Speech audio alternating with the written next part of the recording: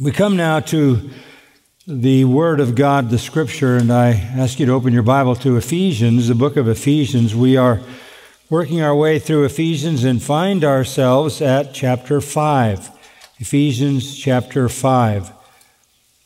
And this becomes for us a high point. That's hard to say with regard to Ephesians because everything seems like a high point. But this is indeed a high point.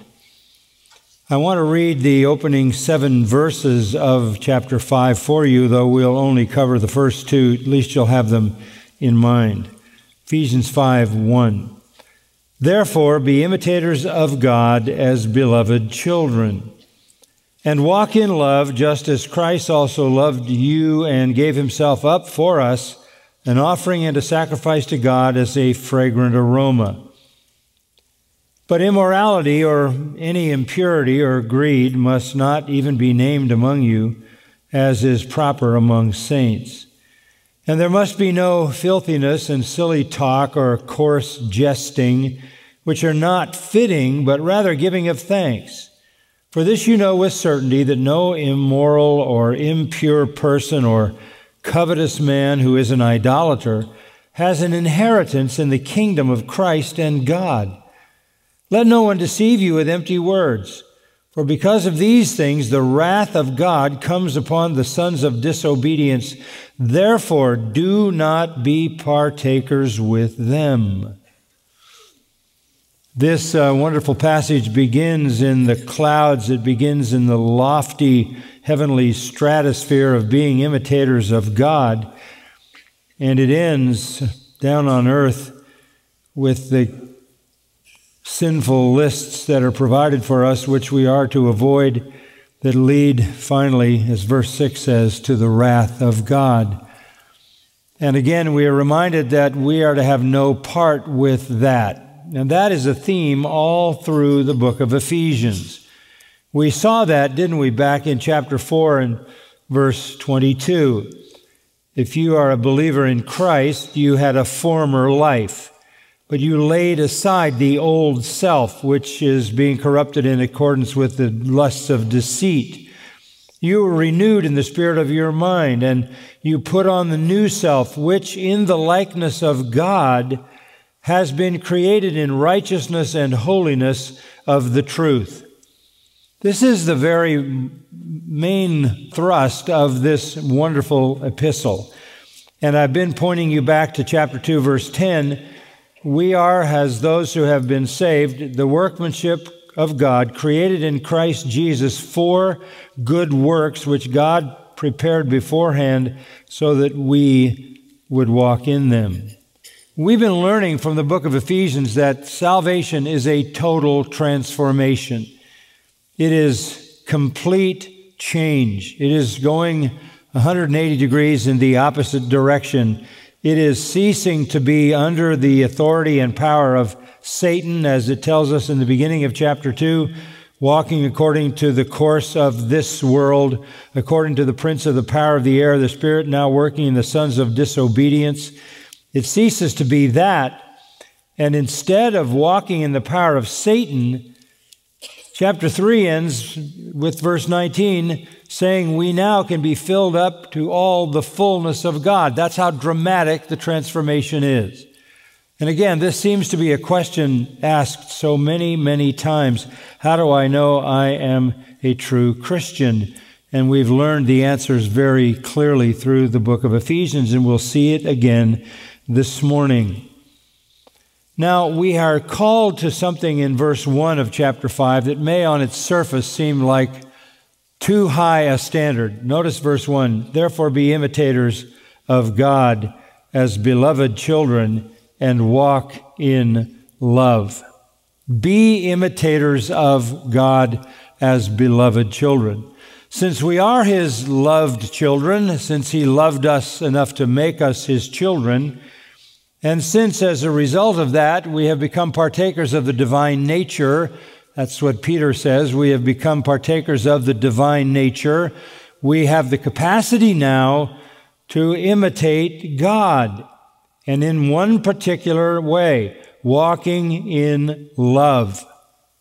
Walking in love. So we're going to talk about walking in love. This is the high point of the Christian's calling. Now, we know back in chapter 4, verse 1, we were called to walk worthy of the calling to which we have been called. And we are to walk in humility and gentleness with patience, showing tolerance for one another in love. So again, we don't get very far into the worthy walk until we run into this idea of loving people with a love that can be defined as tolerance. But it's defined even more directly here in this section, chapter 5, because we are to walk in love just as Christ also loved you and gave himself up for us, an offering and a sacrifice to God as a fragrant aroma. So now we understand love as more than just tolerance. We understand love as sacrifice. And it doesn't even stop there. If you go back to the end of chapter 4, love is defined even further. Verse 32, be kind to one another, tender-hearted, and here's the high point, forgiving each other, just as God in Christ also has forgiven you. So I want you to understand today, this is the foundational truth that we're dealing with.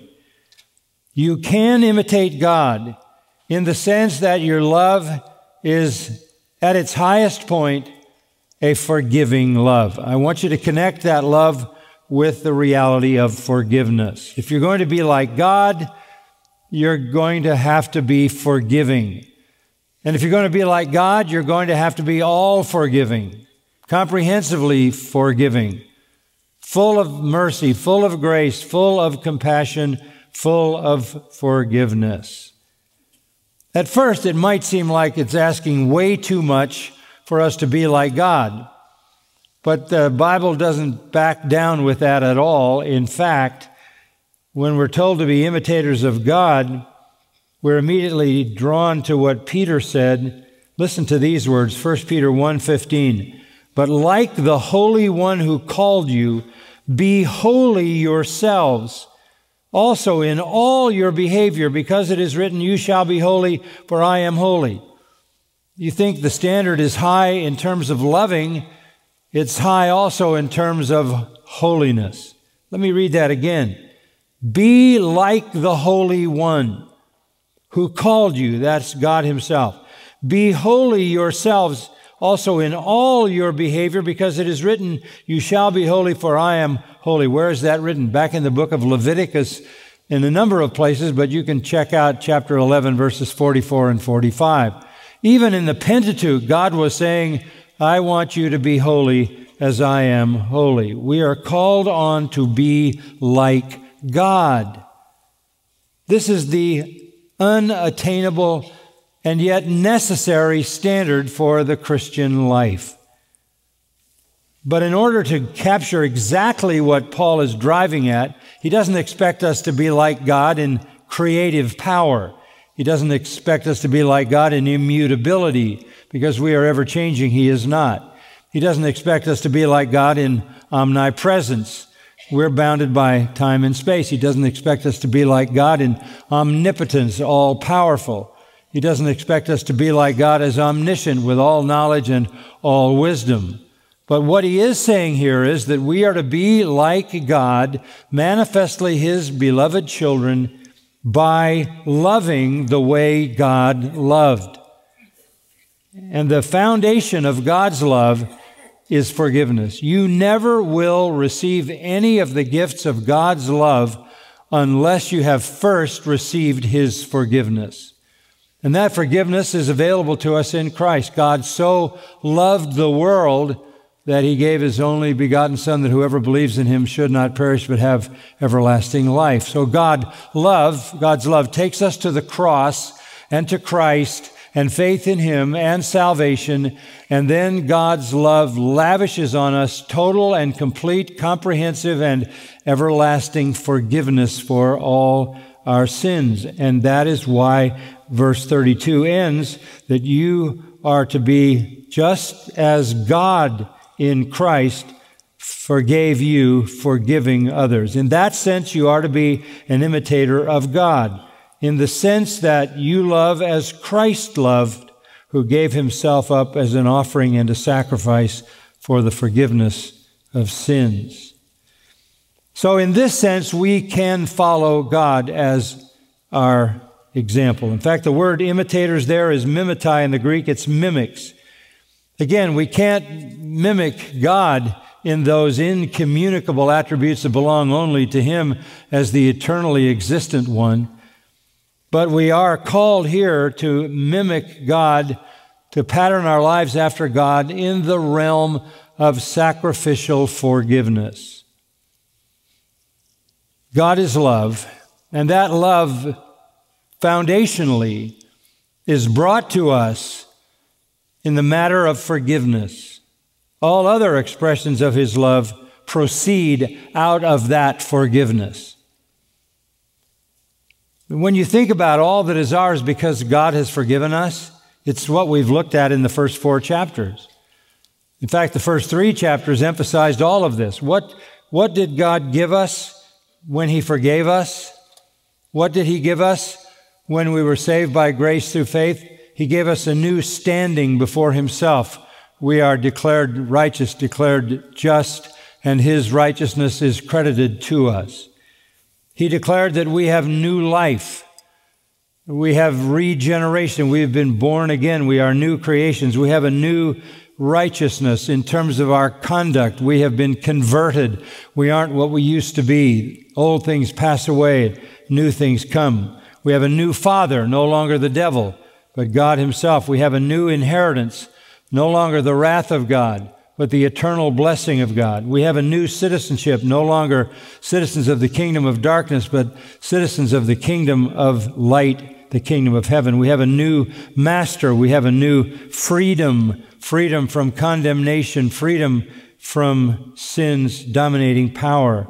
We have a new security. We are kept safe by the granting of eternal life to us, which is secured by the ever-present Holy Spirit. We have a new peace, not a peace like the world knows, but a peace that is everlasting. We have a new union with Father, Son, Holy Spirit, and every other believer. We are part of a new fellowship, the redeemed church. We have a new heavenly joy. We have a new spirit in us. We have a new heart. We have new spiritual power. We have new ability to serve God. We have a new calling, a high and holy calling. We have a new purpose, and we have a new love. And I want you to focus on this idea of love because it really is the pinnacle of all that is ours in Christ, all that is ours because we are God's and God is ours. And I would draw you back to 1 John, which I read a few moments ago, just to refresh you in that 4th chapter. That was a long, extended portion basically saying that unless this love is manifest in you, God is not in you. And on the other hand, if God is in you, this love will be manifest. Go back to verse 7 of 1 John 4. Beloved, let us love one another, for love is from God. And everyone who loves is born of God and knows God. The one who does not love does not know God, for God is love. And again, how did God manifest that love? He sent his only begotten Son into the world so that we might live through him. In this is love. Not that we loved God, but that he loved us and sent his Son to be the propitiation for our sins. Again, the love of God is most clearly and magnanimously and extensively manifest to humanity in the love that forgives sinners. We have been forgiven of all of our sins, all of them. That forgiveness is an expression of God's love. It's not something we earned. It's something he gives freely to those who come to him. That is where your relationship with God started. It started in the delivery of heavenly blessings with forgiveness. That's where it all really began.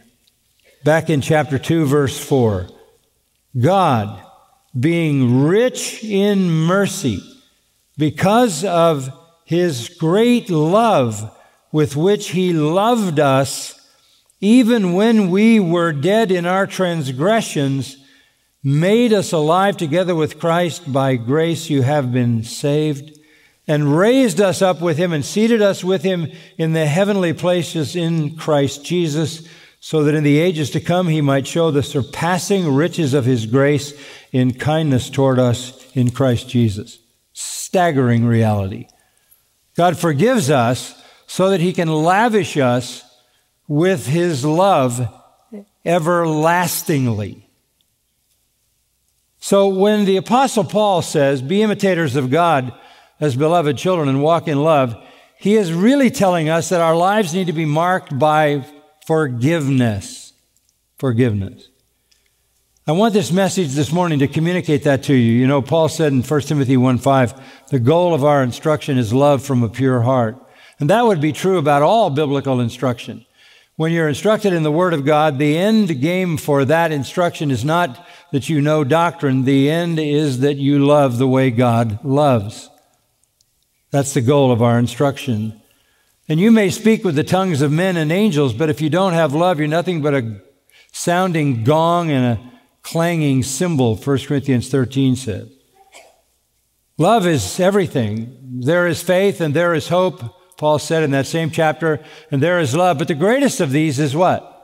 Is love. So with this opening of chapter 5, we come to the main issue in your life as a Christian. Love. Love. And love that is basically defined by its eagerness and its willingness to forgive. If you want the greatest expression of love, you only need to listen to the words of Jesus. It's not sentiment, it's sacrifice. Listen to John 15:13. Greater love has no man than this, that a man lay down his life for his friends. The greatest act of love possible is complete self-sacrifice, even giving your life, if necessary, in death for someone else. Now, none of us have done that, or your funeral would already have taken place, but you're here.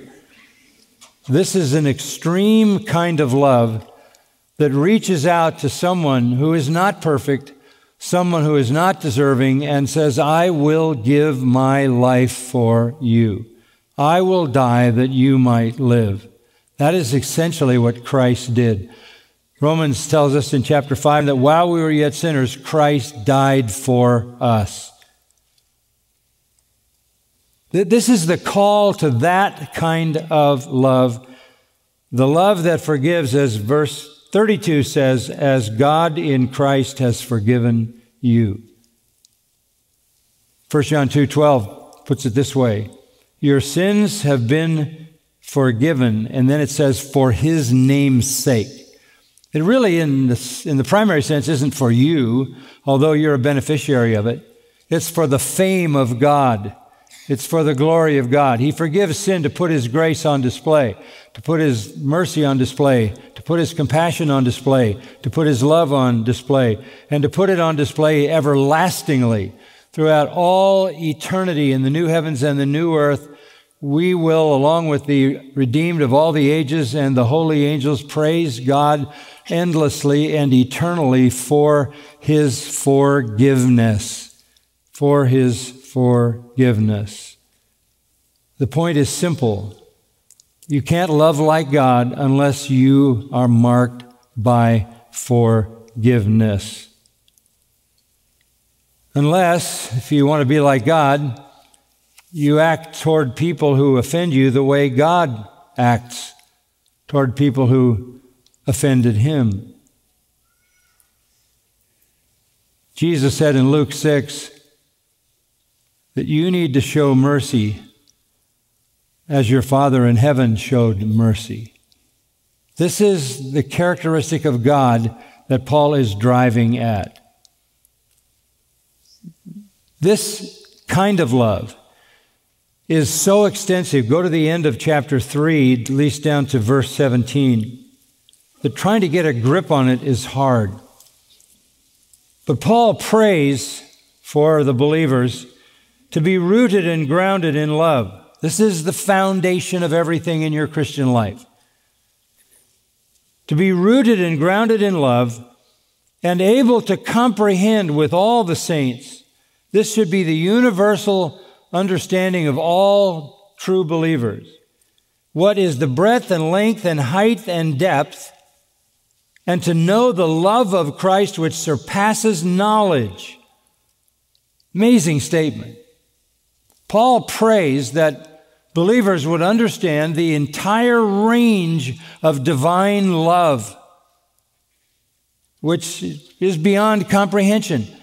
How can we know something that's incomprehensible to know?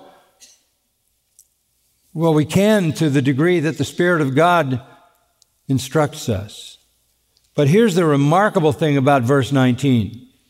When you come to understand that love that surpasses knowledge, you can be filled up to all the fullness of God. So if you're going to be an imitator of God, then you need to be characterized by that which is most definitive of God, and that is His love that forgives. And if you have that same love and understand it in its fullness, you can be filled up to all the fullness of God. You want to be like God? You want to be as God is? You want to be as a beloved child who can bear the name of the Lord and demonstrate that you belong to that Lord and that you manifest part of His essential nature? Then you have to love the way He loved. And if you love the way He loved, you are experiencing the fullness of God. Those are just beyond comprehension kinds of promises and realities. I mean, here we are groveling in the humanity of our fallenness, and we're just grateful to sort of crawl out of the muck and have the Lord save us and forgive us and bring us to Himself. And He's not satisfied with that at all. He wants us to come all the way to the place where we literally become imitators of God, and in particular, we love the way He loves. In 1 Peter 4:8, the Apostle Peter was speaking of this very reality, and he says, above all, this is the priority in the Christian life. Keep fervent in your love for one another. Fervent, ektenes. It's used of a muscle that is completely stretched to its maximum limit. Reach as far as you possibly can to love one another, because love covers a multitude of sins. So this love we're talking about is the kind of love that covers sin. It's the kind of love that forgives. And by the way, Peter is borrowing language from Proverbs chapter 10 and verse 12, which says, love covers all transgressions. Well, this is pretty practical, because we're all going to be offended, right? We're all going to be treated unkindly, unfairly. We may be slandered. We may be abused. So what should be our response? Vengeance? Retaliation? Anger? Hostility? No. Those things were laid out for us as things to be avoided back in chapter 4, verse 31. Bitterness, wrath, anger, clamor, slander. Put it all away. And give back kindness and tenderheartedness and forgiveness the same way God in Christ forgave you. If you're in Christ, God doesn't hold your sin against you. He completely forgives it. This is so evidently missing in our world. This has got to be the most angry, hostile, hating, vicious, destructive culture perhaps since days of paganism before Christ even arrived on earth. Everybody wants to destroy everybody else. And it finds its way into the church, the professing church, which then becomes self-destructive. And our Lord gives us a completely different direction. I want you to love each other the way I love you. And how do I love you? I forgive you all your trespasses constantly, every day, Peter said, how many times shall I forgive? 7. The Lord said 70 times 7. Endlessly. Non-stop. Forgiveness is what defines our love. That's what defines it. It's not about being sentimental. It's not about loving someone with some kind of an emotional attachment. It's about loving your enemies. Matthew 5, Jesus said this, you're never more like the Father than when you forgive your enemies. Did you get that? You're never more like the Father than when you forgive your enemies. And Jesus in Matthew 18 told that familiar story about the man who owed the unpayable debt, and Jesus developed that parable in hyperbole so that the debt was ridiculous. It never could have been paid by anyone, but the man came and pled with his authority, and he was given complete forgiveness. Then he went out, you remember the story, Matthew 18, found a guy who owed him a minor amount and strangled him and threw him in prison.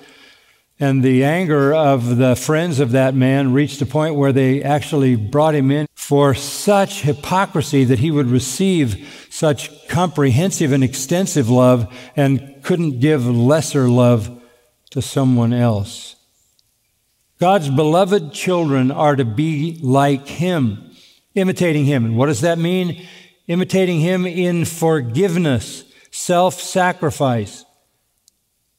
This is the issue here. If you want to imitate God, then you have to be forgiving. Whatever the offense, whatever the slander, whatever the maligning attack on you, whatever inequity and unfairness, whatever abuse may have come your way, whatever it is, you leave the results to God. Vengeance is His. He will repay. He takes care of all those accounts, and you offer what He gave you, and that is complete forgiveness. You know, this is a hard message for our culture today, and I'll tell you why. For 2,000 years, essentially, we have had Christian influence since Jesus came. For 2,000 years, Christianity has had a moral influence on the Western world. And pretty much for 2,000 years, the principles of New Testament morality have ordered society in our world. One way to illustrate that is that for the most part, over those 2,000 years, homosexuality in the Western part of the world has been seen as a destructive and very dangerous and deadly kind of sin. And culture after culture in the Western world have dealt with it as a destructive sin. We, who were a few years ago in a post-Christian society, all of a sudden arrived at 2015, and the Supreme Court allowed homosexual marriage. And at that point, that was the final nail in the coffin, and that was the death of Western culture. It had given up all of its Christian morality. And with that went a whole lot of other virtues. And not only was evil unleashed, it's manifesting itself in the bizarre transgender aspects of homosexuality, but hate has been unleashed in the world at a level that we've never seen it in our society. 2,000 years have gone by. We are not in a post-Christian world. We're in a neo-paganistic world. We're back to living like the Romans and the Greeks, who tolerated all those kinds of sins that Christianity had a positive impact in eliminating. So this is paganism that we're dealing with today. But that kind of pagan world that we are now living in was the very same world that the New Testament Christians were living in. And they needed to be in the midst of a hating, vicious, wicked world, and you can read the iniquities of that world are the same as the iniquities of this world. It's as if 2,000 years of Christian history never happened. But at the same time, they were called to express to the people in their world, in a fallen world, forgiveness, because that's what God gave them. You might think that trying to be like God is really impossible, and there are aspects of it that are impossible. But I want to show you an illustration of that. Turn to the book of Job, if you will. A couple of portions of Scripture there. Job chapter 11. There's a lot of sort of inept advice being given to Job by his friends, trying to explain his suffering. And we hear Zophar speaking in chapter 11. And he asks some good questions in verses 7 and 8. He says, can you discover the depths of God? Can you discover the limits of the Almighty? So can you go down to the depths of God? Can you go down to the depths of God? Can you go out to the perimeter of God? No, they're as high as the heavens. And what can you do? Deeper than Sheol, what can you do? I mean, trying to grasp God, too deep, too high. In chapter 21, there is a further discussion of this. In verse 14, Job says about people in general, they say to God, depart from us. We do not even desire the knowledge of your ways. Who is the Almighty that we should serve him? And what would we gain if we entreat him? Basically, you can't know God, and on top of that, you have no interest in knowing God. Over in chapter 26, and Dr. Chow commented on this particular portion last Sunday morning. Chapter 26, Job responds, and in verse 7 he speaks about God, and he says he stretches out the north over empty space. That's mind-boggling. The infinity of space. He hangs the earth on nothing. He wraps up the waters in his clouds, and the cloud does not burst under them. He obscures the face of the full moon and spreads his clouds over it. He has inscribed a circle on the surface of the waters, that's the horizon, as a boundary of light and darkness. The pillars of heaven tremble and are amazed at his rebuke. He quieted the sea with his power, and by his understanding he shattered Rahab. By his breath the heavens are cleared, and his hand has pierced the fleeing serpent.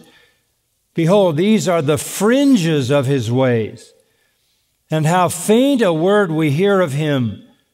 But his mighty thunder, who can understand? Even when we look into the creation, the massive realities of creation, we're really only talking about the fringes of his ways. So how can we grasp God? But when you come to the end of the book of Job, chapter 42, I want you to look at something. Something has taken place. Job answers the Lord. And he says in chapter 42, verse 2, I know that you can do all things, and that no purpose of yours can be thwarted. Who is this that hides counsel without knowledge? Therefore I have declared that which I did not understand.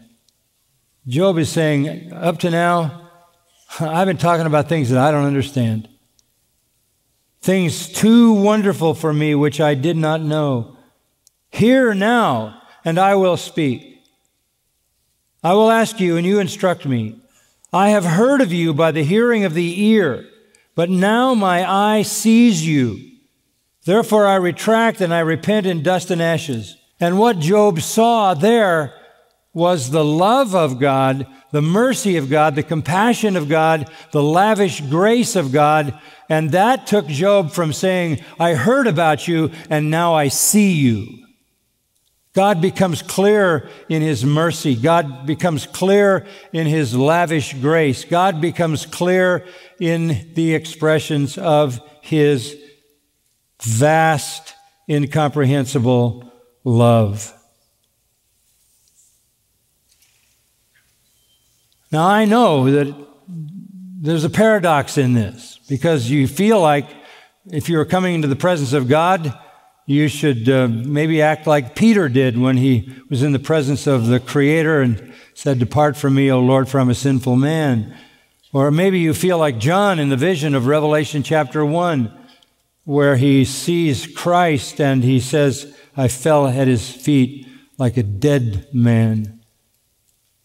Maybe you feel like Isaiah in chapter 6, who coming into the presence of God said, woe is me, I'm a man of unclean lips. There is that reality that we are in awe of God. and that the fear of God is necessary. But at the same time that we are in awe of His holiness, we can mimic His love. Job is saying, for the first time, I see it. You are so forgiving. You are so lavish in your generosity. So much mercy. That's where you see the love of God. And you've seen it. You've seen it if you're a believer. You've seen it. He loved us, and because He loved us, He forgave us, and that forgiveness is eternal, and to seal that forgiveness, He placed in us the Holy Spirit, the seal of promise, chapter 1 says. The Spirit took up residence in us, the Son took up residence in us, the Father takes up residence in us. We've been singing about the triune God, and every true believer is in union with the triune God. So we come into His presence as knowing we are broken, and come with contrite hearts, and come mourning over our sinfulness, come meekly, come humbly, coming for grace, but at the same time, knowing that He will forgive all our transgressions. And we have offended Him over and over and over. Not a day goes by that there is not some offense against God that He willingly, lovingly, graciously forgives. This is what calls us to love. It is divine forgiveness. And that's what the rest of the opening 2 verses say. Walk in love, just as Christ also loved you and gave Himself up for us, an offering and a sacrifice to God as a fragrant aroma. That's walking in love that is sacrificial. You know, I've been thinking about 1 Corinthians 16:13 a lot. That verse is an important one for us in these days, because it calls for all of us as believers to be strong. Be on the alert, stand firm in the faith, act like men, be strong. Very strong language. Be on the alert. That's watching for any attack, any assault on the truth, on the people of God, on the Lord Himself. Stand firm in the faith, unwavering in your convictions in sound doctrine. Act like men. That means fortitude, courage, fight the battle, be strong. But immediately, in the next verse, the Holy Spirit says, let all that you do be done in love. There are plenty of people who get the 13th verse. They want to stand firm in the faith. They want to create a website and make sure that they line up all their guns and fire them at everybody who deviates 1 inch from what their expected course should be. Everything has to be tempered. Everything, even the battle for the truth, has to be tempered with love. We do everything that we do in love. And what does that mean? It means that our love calls for us to be forgiving. To be forgiving.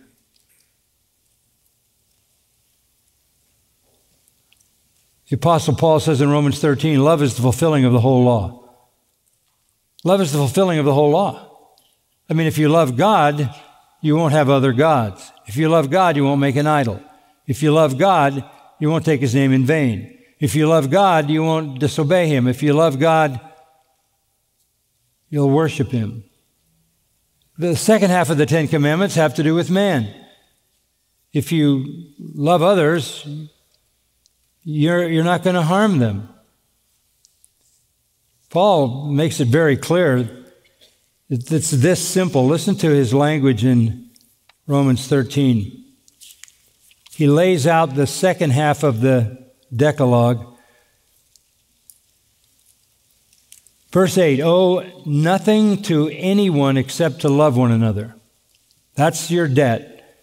For he who loves his neighbor has fulfilled the law. For this, you shall not commit adultery, you shall not murder, you shall not steal, you shall not covet.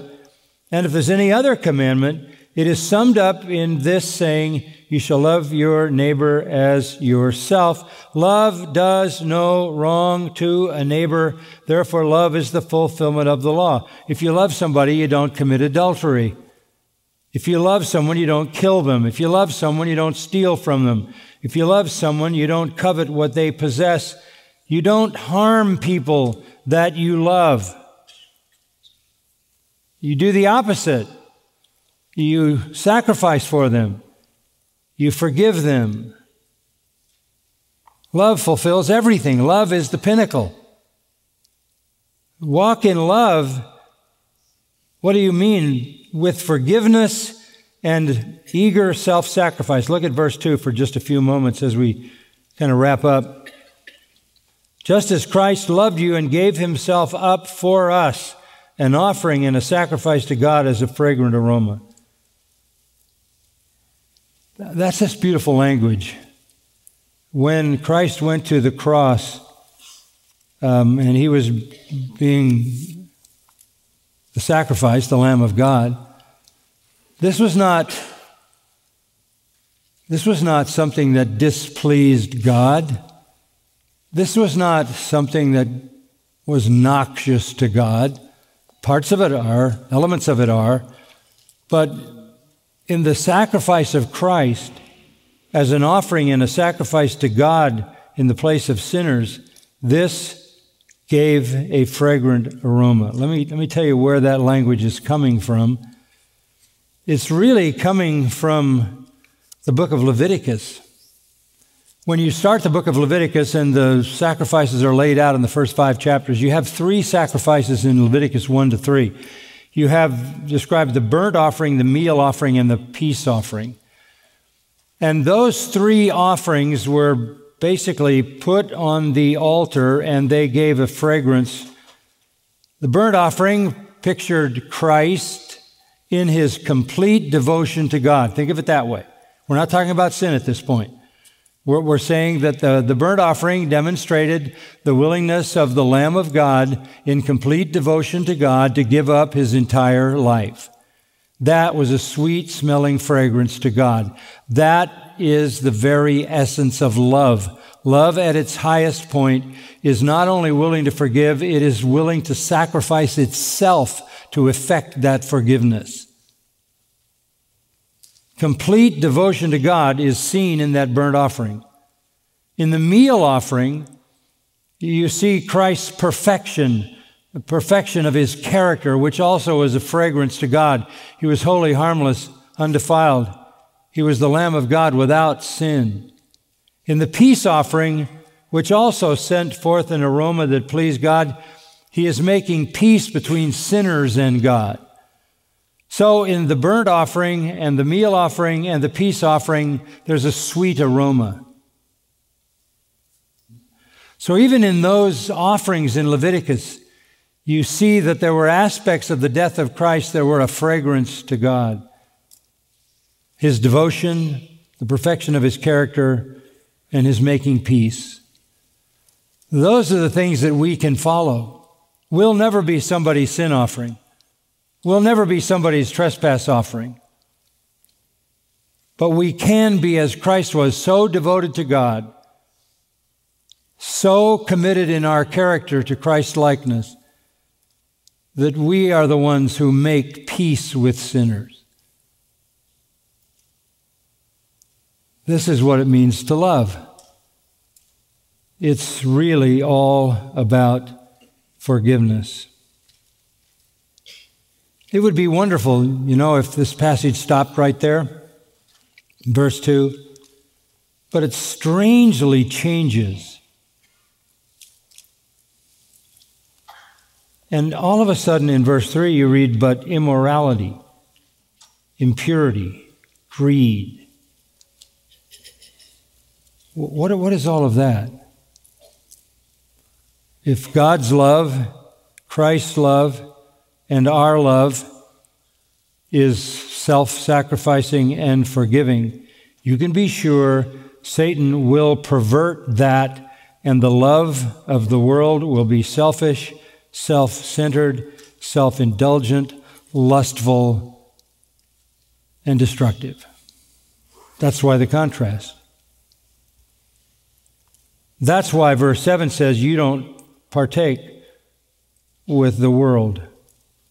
How has the church managed to absorb the loveless attitudes of the world? Tragic. Tragic. We have to be the children of God in the world. We have to adorn the doctrine of God. We have to be like our Father, and no one is more like God than when he or she forgives. So we're back to where we started. The goal of our instruction is love from a pure heart. And how do we know that love? We know it because it is lavishly, unendingly forgiving. It's verse 31, never bitter, never wrathful, never angry, never clamorous, never slanderous, never has any malice. It's kind, tender-hearted, and forgiving. So when we talk about this kind of love, again, just to emphasize what I said at the beginning, we're not talking about some kind of sentimental feeling. We're talking about expressions of forgiveness that define us. That's the love that the world needs to see. And I am sad to say they are not seeing it in the professing Church of Christ. May they see it in us. We can only reach as far as we can reach, right? But we can be known by that kind of love. May it be so. Father, we thank you for your truth. Thank you for this particular word, because it is so clear, so direct, so practical.